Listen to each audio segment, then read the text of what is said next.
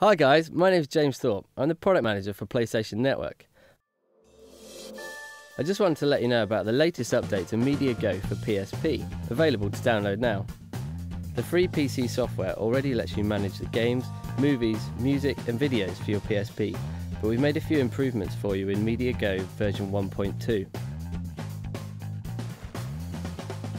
The first improvement is that you can now transfer playlists from your PC to your PSP. So you can have specific playlists ready to take with you on your PSP, whenever and wherever you want.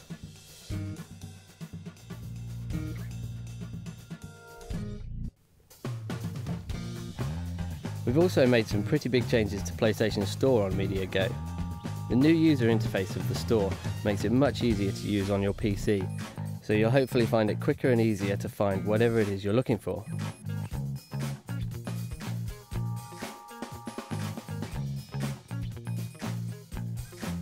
One of the other updates to the store on Media Go is that you can now preview game images and videos, making it easier to see the games before you download them.